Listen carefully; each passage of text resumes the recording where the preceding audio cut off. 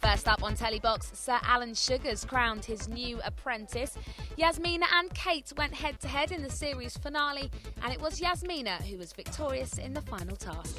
Her win's been slightly overshadowed for fans, though, by the shock news Sir Alan's aide Margaret won't be back next year.